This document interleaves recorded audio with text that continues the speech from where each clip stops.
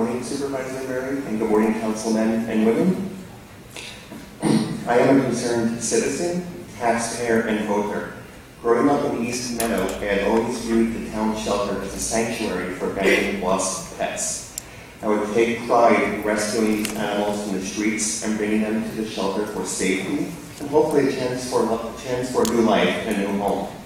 In fact, I even remember bringing a dog there with my parents when it was 0 degrees out to save his or her life. And I had a great feeling from that.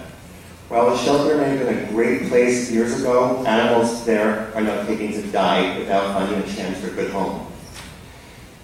Instead of just listening to me, I encourage everybody to look at the facts. Fact, over 200 cats and 150 dogs without medical emergencies were killed last year.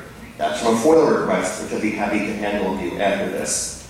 Fact, the shelter's annual budget is in excess of $4 billion, over $3 million of which pays for the salaries of the employees.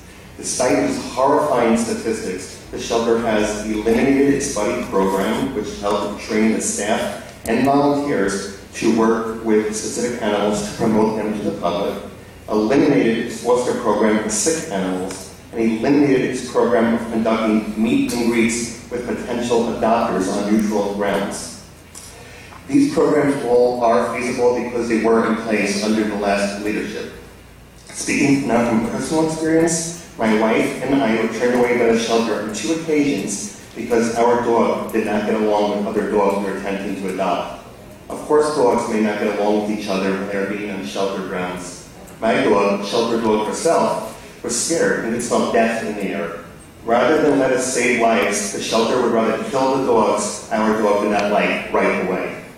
If the shelter conducted its meet and greets on neutral grounds or helped their dog ease his or her transition to our home, an innocent life could have been saved.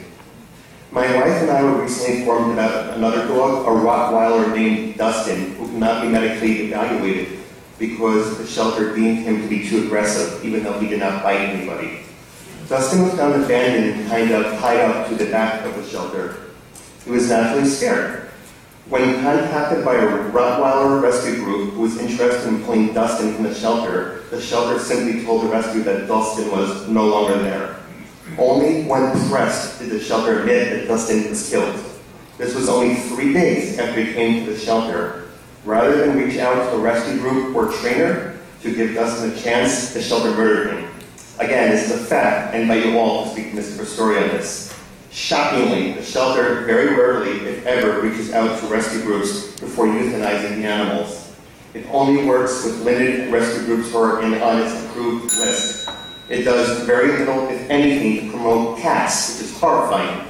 Finally, the shelter staff have big, cushy offices, while numerous cats stuck in very small cages located within a room smaller than the size of the office.